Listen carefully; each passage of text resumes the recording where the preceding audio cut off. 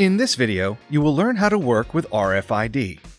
RFID, or Radio Frequency Identification, uses very small transponders to broadcast identification data. BarTender works with RFID-capable printers to encode data along with printing text and data onto the RFID tag.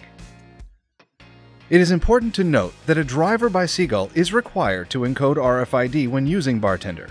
Drivers by Seagull are available at www.seagullscientific.com/drivers.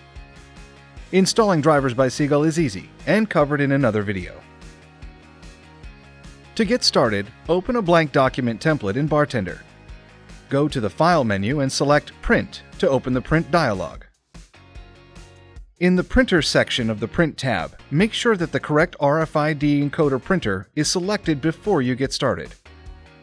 BarTender will know the different encoder capabilities of the printer, so the options BarTender presents to you throughout the design process will be based on the printer's capabilities. Once you've selected the correct printer, close the Print dialog. In the Object toolbar, you'll find the Encoder Object icon. It's at the end of the toolbar next to the Picture Object icon. You can also select Encoder from the Create menu. When you click the Encoder Object icon, you will open a drop-down list of the various encoder options available to you. You can also select View All Supported Encoding Technologies to access the BarTender help for more information about the different encoding technologies supported in BarTender. Select the RFID encoder type you wish to use, and the Encoder Object Properties dialog will open. Remember, you can use the Help button while working in BarTender to locate context-relevant information from the BarTender help file. Select the data location you wish to encode to. If you need to, set the Start block. In the Data Format section, set the data type of the data string you're encoding. If you need more advanced setting options, click the Encoder Options button. In the Options dialog, you can adjust the media settings, error handling, electronic article surveillance, and user memory indicator. On the EPC Gen 2 tab, in the Access Control section, you can set the lock status for the EPC memory, user memory, TID memory, access password, and kill password. You can also set or change the access password and the kill password. After making your configurations, click the Apply button to put them into effect.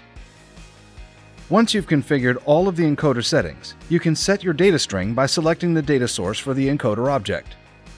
Here, you can enter the data in the embedded data field, or change the data source type, say to a database field for example, if you need to use a different type of data source.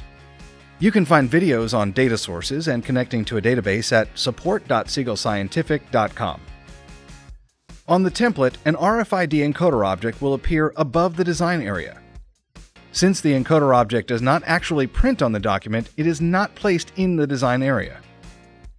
Each encoder object may only be set to a single location or segment. If you need to encode to multiple segments of the RFID transponder, then you will need to add multiple encoder objects to the document. Each encoder object must be set to a different segment. In this example, 3 encoder objects are used. The first to encode the electronic product code, or EPC segment. The second to the Application Family Identifier, or AFI segment. And the third to the User Data segment. To quickly recap, in this video you learned how to work with RFID encoder objects. Selecting the correct printer before getting started allows BarTender to present you with the appropriate encoding options available to you in the design process. Selecting the encoder object from the drop-down menu in the Object toolbar opens the Object Properties dialog, where you can configure the encoder object. Select the data source for the encoder object to add the data string.